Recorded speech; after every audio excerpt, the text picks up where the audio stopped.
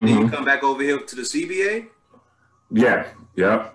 Still has, but I had with that one. It was from a lady from Minnesota though. You know what I mean? Because I had cousins and I got an uncle in Minnesota, so I Okay. came here to deal with that.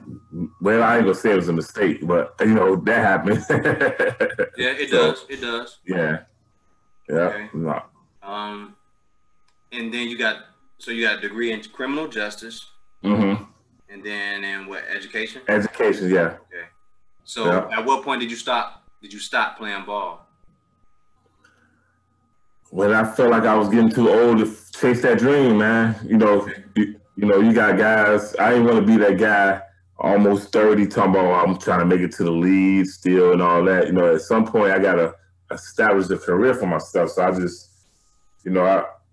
went on with that because when I did, because I moved to Miami. I think my first job ever was in a juvenile detention center in Miami, Florida, when I was out there for a little bit. You know what I'm Okay. saying?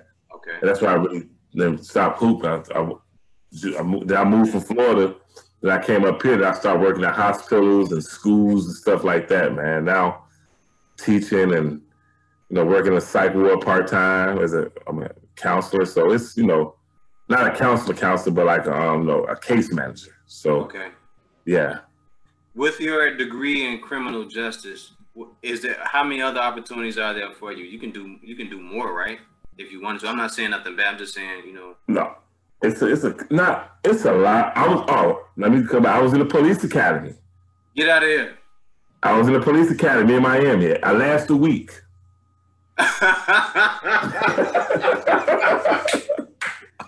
Well, Cliff, what happened, bro? I forgot. I lasted a week. Man, listen, man, you gonna laugh, bro. Hey, man, this was a dark moment of my life. I was in Miami doing the most. I bet. Miami is nice, bro.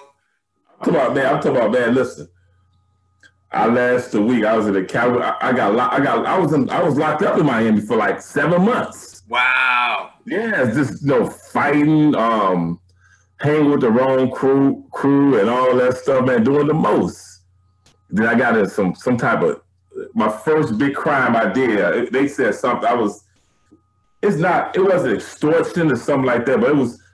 I guess I was taking this dude money from him, man. You know what I mean? This dude. Yes, I mean, you know.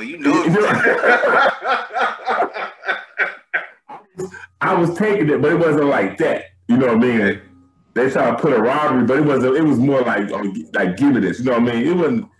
I don't know. I guess it was, man. But I beat that. Then I went to court